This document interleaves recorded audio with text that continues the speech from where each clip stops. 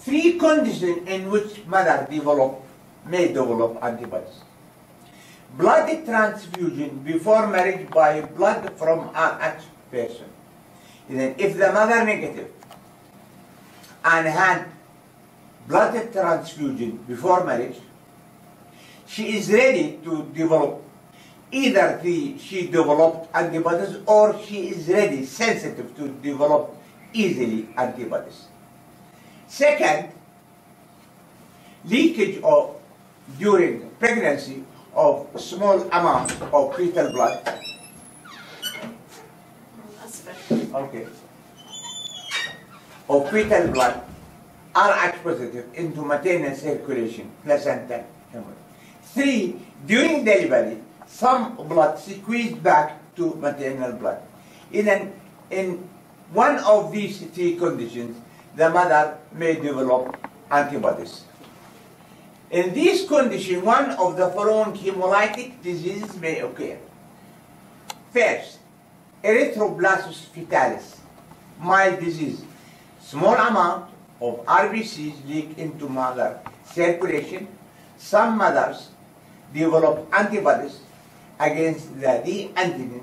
These antibodies pass to fetal blood and cause mild hemolysis of the RBCs of the fetus. This newborn can be rescued by giving him Rh negative blood, but not from his mother, because in the mother there are antibodies. If we transfuse blood from the mother, then we can expose the child to more serious dangers of hemolysis and agglutination. Second, Icterus gravis neonatorum, Caernectarus, moderate disease.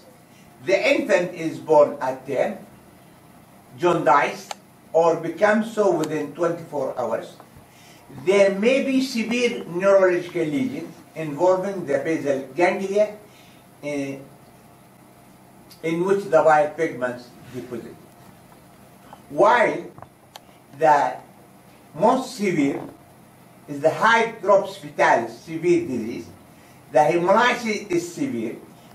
Infant may die in uterus or may develop severe anemia, jaundice, and anemia, dies within few hours. And then these three diseases may occur because of the incompatibility of the blood groups. Fortunately, this disease can be prevented by giving an Rh negative mother human gamma globulin against Rh positive erythrocytes within 72 hours after she has delivered an Rh positive infant. These antibodies bind to the antigenic sites on any Rh positive erythrocytes that might have entered the mother's blood during delivery and prevent them from inducing antibody synthesis by the mother. The administered antibodies are eventually catabolized. You may be wondering whether ABO incompatibilities are also cause hemolysis disease of the newborn. For example, a woman with type O blood has natural antibodies to both A and B antigens. If her fetus is type A or B, this theoretically should cause problem. Fortunately, it usually does not, partly because of the A and B antigens are not strongly expressed in fetal erythrocyte, and partly because the natural antibodies are of the IgM type, which do not readily cross the placenta. This is the compatible blood transfusion. You see, O can donate blood to all other blood groups and to himself or herself, because there are no antigens. But this blood contains antibodies. It then can donate blood to all other blood groups. Therefore, this is called general donor. And AB, you see, this blood group contains both antigens, but no antibodies in the plasma. Therefore, can receive blood from all the other blood groups. Therefore, is called general recipient.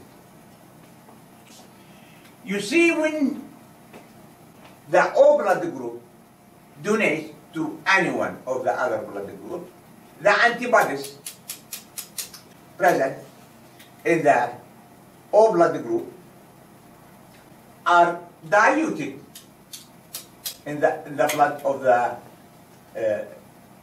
recipients. But this is not always general donor, because the patient cannot tolerate more than 2 or 3 bags. I mean, cannot tolerate more than 1 liter blood or above little bit. Otherwise, for sure, agglutination occurs, because the antibodies, lot of antibodies can be transfused into the blood of the other blood groups, and agglutination occurs. And then you see, general donor is not always general donor. General recipient is not general recipient. There is limitation for the blood transfusion from one group to another, unless the patient can receive blood from his blood group. And also there is limitation for this transfusion because of the other dangers. These are the indications of blood transfusion. First, to restore blood volume, such as in hemorrhage. Second, to provide red blood cells in anemia. 3, to increase blood coagulability in hemorrhagic diseases, such as hemophilia and purpura. 4, to replace infant's blood with Rh negative blood in erythroblasts fetalis. 5, to supply antibodies to raise the general resistance of the body. 6, to provide white blood cells, such as in leukemia. And last, 7, to supply plasma proteins in hyperproteinemia. You see, these are the indications of the blood transfusion. There are machines now separate the components of the blood. We can transfuse just RBCs, or just white blood cells, or just coagulation factors, or just antibodies, or just plasma. Complications of blood transfusion. The complications either early or late. Early complications, hemolytic reactions, immediate or delayed, reactions due to infected blood, allergic reactions to white blood cells, platelets or proteins, circulatory overload, air embolism, citrate toxicity, hyperkalemia, and clotting abnormality after massive transfusion. But the late complications, transmission of diseases such as hepatitis, malaria, syphilis, and AIDS, or transfusional iron overload, immune sensitization to rhesus blood group. Just few points about the use of stored blood. When we take blood to store it in the blood bank, we have to do the following point. First, the blood should be tested, grouped, and cross-matched. Just have an idea about the cross-matched. Second, the anticoagulant used is ACD, acid citrate dextrose, it should be stored at temperature 4 Celsius degrees. And you have to take care, or you have to be careful when the blood is transfused. First, if there is no time to permit for grouping and cross-matching, you have to donate the blood ORH negative. In extreme emergencies, ORH positive. Then this you have to take care about the above points.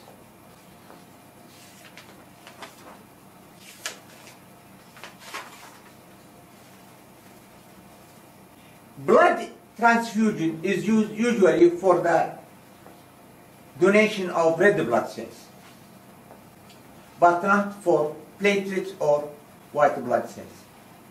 Because white blood cells, they have short half-life as well as platelets. Then, for the donation of white blood cells and platelets, you need fresh blood. Just for example,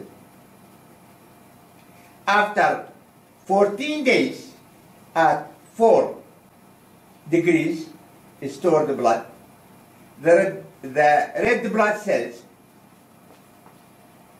treated show 80% survival 24 hours after transfusion, and thereafter the survival cells are destroyed at the rate of about 1% per day.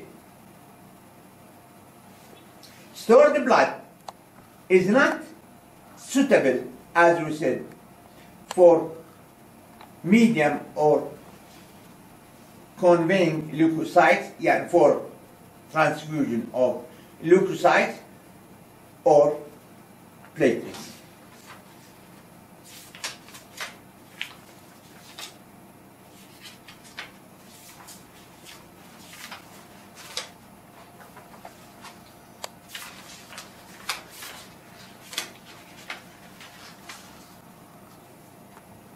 This is brief idea about the blood groups and the platelets.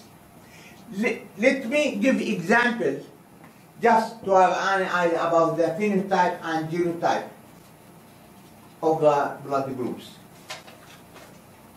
This is the phenotype. A Rh positive MN, and the mother or the wife, B Rh negative NN. This is the phenotype. Now we'll see the probable example of the probable genotypes. Then you see this is the phenotype A Rh positive MN. This is the first probability. AA Rh MN, because both are dominant, and AO Rh MN, or AA Rh MN, or AO Rh MN. While the mother, this is the phenotype B Rh negative.